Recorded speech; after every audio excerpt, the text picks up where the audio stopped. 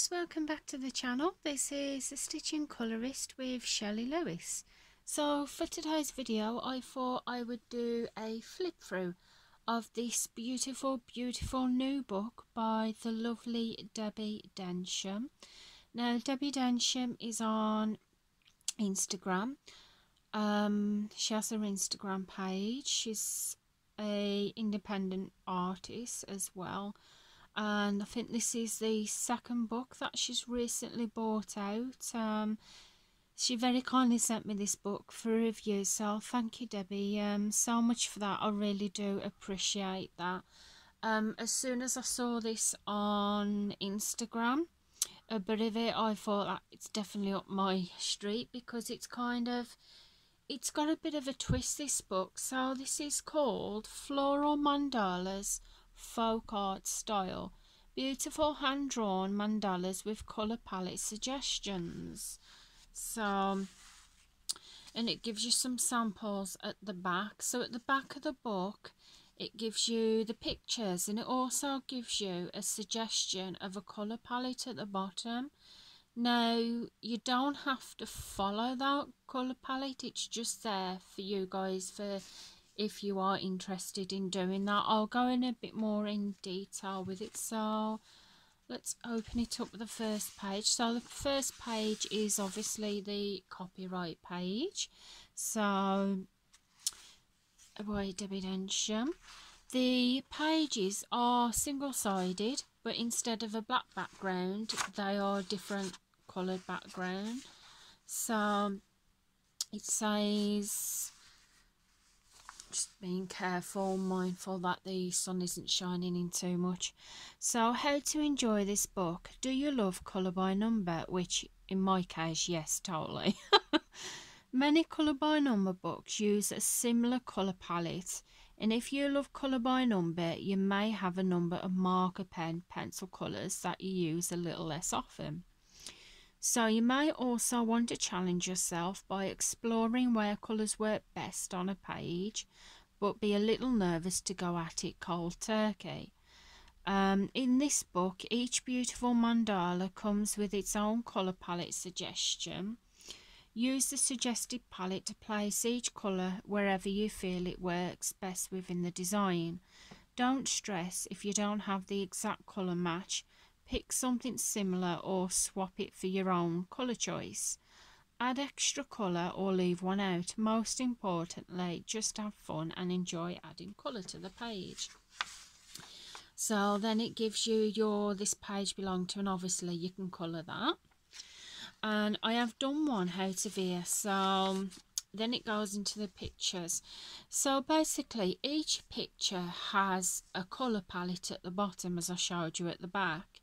So it's kind of a little bit like a colour by number. You can use your own colour palette, you don't have to use that, or you can just take some of the colours from that and put it into the picture yourself. So it's kind of a bit like a colour by number, but you don't have any numbers on the pictures. You decide where you want those colours to go. Before actually that this book came, when I saw was it a picture or video on Instagram, I did make a comment on Debbie Densham's page and said, oh, it reminds me a lot like a colour by number, but without the numbers. And she says that's the idea that she was going for. When this book came yesterday, because I've already done this picture, I was talking to my husband about it, and even my husband, he's not a colourist, but even he was saying the concept, the idea of the book is really good. The fact that you can choose wherever your colours go. So basically what I did with this picture is I used those colours. I started from the middle and I started with that colour and worked my way out. The only bit that I didn't use the markers for was this big space here. I did use Copic alcohol markers for the rest of it, but I just used a general Black Widow pencil just to colour in that large space. So when I could get it, because what I'm doing with this now is the colour palette at the bottom, I'm going to use that as a basic layer. Then I'm going to add the different bits. What I did after I did the pencil bit and did all the colours was I went over with, it's a dual metallic gel pen, and I don't know if you're going to be able to see on here, but you can see a little bit there. I went in the outlines of the flowers, on the edges of the page. I went, can't see that. I went these petals round here as well. I went with the outline of that with a glitter gel pen, just to give it that little bit of an extra spark, and I actually really enjoyed it. I did really enjoy that. So we'll have a look at the rest of the pictures. So as I said, the inner bits of the mandala I probably will use a pencil, but starting from the middle of the mandala, I'm going to start from that colour and then work my way out. What I think is perfect about this book as well is it doesn't have to be for a colour by number fan. So if you do like normal colouring but you're not so much a colour by number fanatic, it can be the book for you. It just gives you suggestions of colours to use, or you can use your own colour palette. Or if you're like me and you like normal colouring books but you prefer colour by number, it gives you that thing as well where you can kind of do it as a colour by number. You just choose where they go. So I just think it's a great idea. Not to mention as well, one of the discussions that me and my husband was having yesterday when I received this book, he said the great idea about it is even though it's kind of got the colour codes at the bottom, kind of a bit like a colour by number, nobody's picture will be the same. So it's saying like a normal general colour by number book where say 1 is black, 2 is grey, 3 is brown. In a normal general colour by number book, obviously everyone's gonna have those same colours, just different shades, where with this one, with the colour code at the bottom, no one's picture is going to be the same because no one's going to decide to put the colours in the same place. I hope I'm making sense. So I think I am. So it's a perfect thing. He said no picture is going to be the same in each of people's colourings, even if we do use these colour palettes, because they're going to be different. So I absolutely love the idea of that. Not to mention, I've not seen, unless one has come out, but I haven't seen many books with this kind of concept to it, where you have like a colour palette and you choose where to put them colours. I've not seen a book like that before, and I must admit I really do like the idea of it. Not to mention, the colour palettes are quite small, so it's not requiring you to use that many colours on a picture unless you want to. As I said in the book, you can do whatever colour palette you want. This down here is just like a suggestion of what you may want to use, but I find it as a nice kind of like a colouring challenge as well. You say you get that many colours for this picture, and you can kind of challenge yourself of where to put the colours. You can use all the colours, you can only use 2 of the colours if you wanted. But yeah, there's just a lot of things you can do with this. As I said, with this book, what I'll be doing is I shall be using definitely the colour code at the bottom.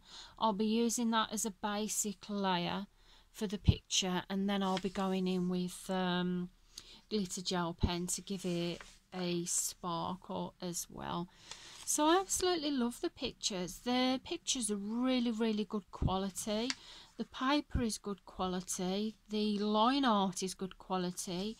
It's not too dark. It's not too light to the point where you can't see the lines, because if you're like me, I don't like it really thick that it just looks pixelated. This here is my perfect line art. I love this line art. I'm not a big fan on the really light line art. I do like to see the line art in it. So it is really good, and I do love the layout of it. And there is some really beautiful pictures in the book. and I'm quite intrigued to know maybe if possibly Debbie Densham was planning on bringing any more books out like this one. I'd be more intrigued in that, definitely. So at the back of the book you get your colour palette test page. So you get two of those. So those come in handy for if you want to test your different mediums, what you want to use. And then at the very back of the book it's got your thank you for purchasing my book.